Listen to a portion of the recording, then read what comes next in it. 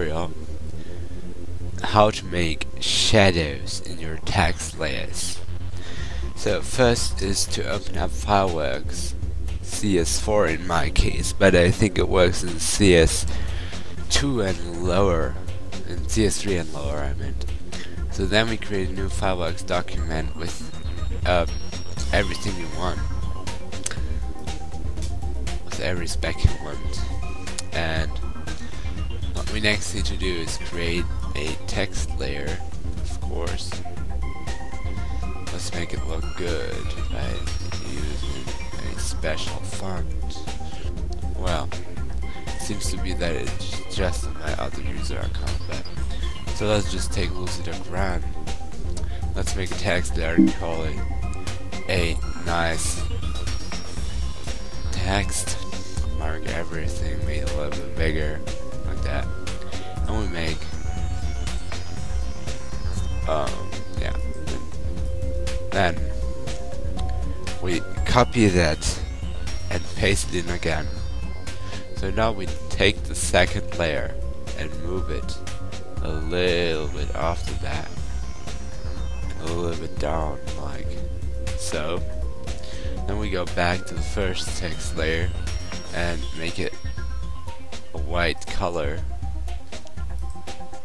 and then we move the second text layer a bit, like so, and that it comes out better, more nice. I'll just make the background color something like, I don't know, this thingy here, like that. And kaboom! Here you have now your first part. It's like the second text layer and move a little bit more. What the heck? I just want the text to be edited.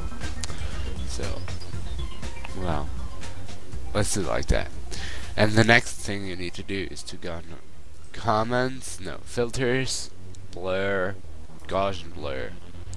Click on OK, and then do a nice little Gaussian blur like you want it, and you'll see that it's just getting a 3D effect.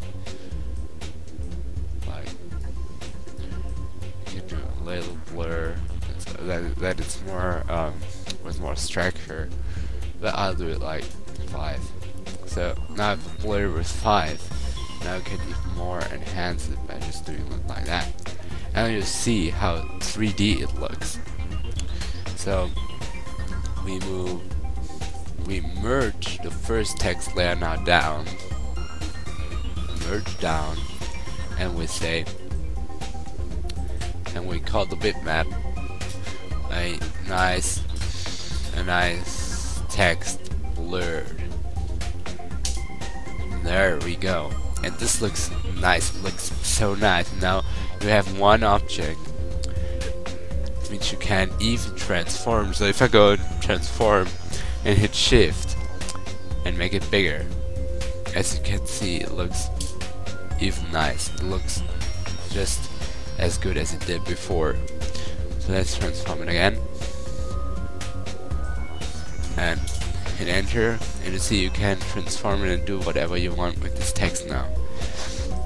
So that was the tutorial for me. I hope you had fun with it, and basically subscribe to my channel and rate this video, and I'll post this picture, I think, in the description. So see you then, Midfreak.